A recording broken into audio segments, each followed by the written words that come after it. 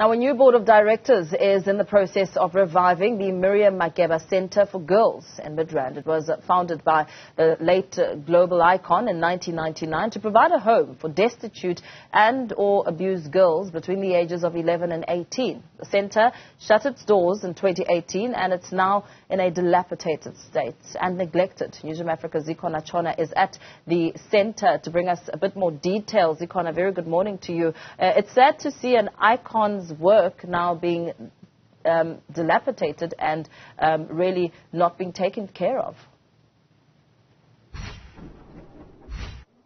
Certainly, Paul, this is something we should not be proud of as South Africa, to see the centre in this state, abandoned musical instrument, a neglected library, and behind me, just over there, is a neglected as well as damaged farming area. So it has not been used since 2018, as you've mentioned. This centre, the intention behind founding it was to take care of girls who have experienced abuse, to give them a space to live in and equip them with skills. So here they would come and be able to swim as well as read books. It's a very important part of our history to make sure that we nurture, as South Africa, the legacy and times of Miriam Makeba. But to see the centre like this in the state that it's in is certainly very devastating. So there is a new board that has come in now and is trying to rope in South Africa and business to come together to see what we can do to make sure that we revive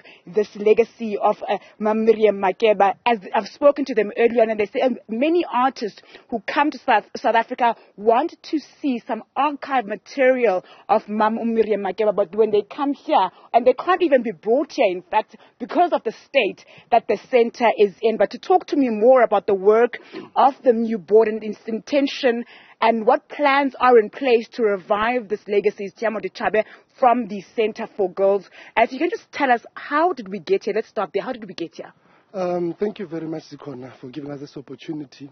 As you rightfully said, when we came in as the new part of the new board, we realized that Mama's legacy was going into waste. But we must also clarify that the centre was closed due to the department also giving us an audit to indicate that we are not in the right space to host the girls.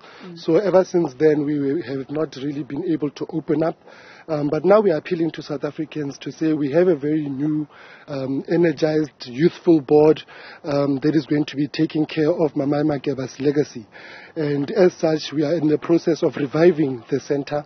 We will be having a Mandela Day event, so we're inviting the community of Midrand and Johannesburg to join us on Mandela Day, as we're going to be painting, fixing up the library, fixing up the office, but most importantly also trying to set up the rooms where we can house these girls again. As you know, that we have a scourge on gender-based violence in South Africa, and this creates that halfway house where young people can be taken care of, especially women that we need to take care of and make sure that they've got a better future. What kind of help are you looking for? I know that the centre at the moment does not have electricity, but how else can South Africans help? At this point, as you can see, the painting needs to be redone. The swimming pool where we used to teach the young girls on how to swim needs to be fixed. The hydroponics tunnels there at the back where we want to train in young girls and get them into agriculture, they would also need to be fixed up. One of the key components of our programs going forward is to capacitate girls, because Mama Makeba was the goodwill ambassador for FAO, the Food and Agricultural Organization, and she advocated for food security. She advocated to ensure that girls are nourished properly, and therefore we want to revive such and such training for the girls. And in fact, today, the great-grandson of Miriam Makeba, Lee Makeba, is here. How do you feel about seeing your great-grandmother's legacy like this? Well, as I said, it's a bit of mixed emotions. It is a little bit sad to see the state that we're in right now. I do believe that we, as a community, as a country, we can do a lot more for our fallen heroes. And right now, this is a monument not only to her, but to the spirit of Ubuntu, the spirit of Africanacity. So I think right now, as much as I am filled with a little bit of disappointment, I'm also filled with so much optimism because I've seen how much support a lot of people have been willing to give and how much people are really interested in getting involved. So I look forward to us getting into a better state and ensuring that the future of these ladies is secure.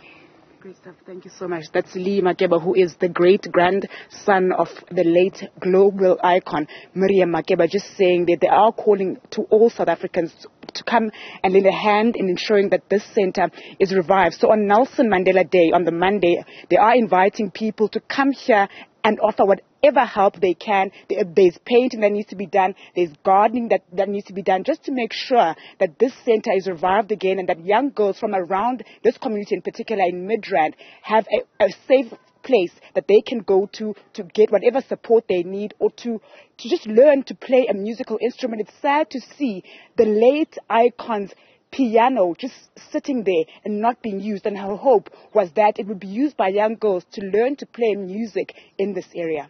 Very well, Zikhona, Tshona, let's leave it there for now. Of course, hoping to see a major turnaround at that centre.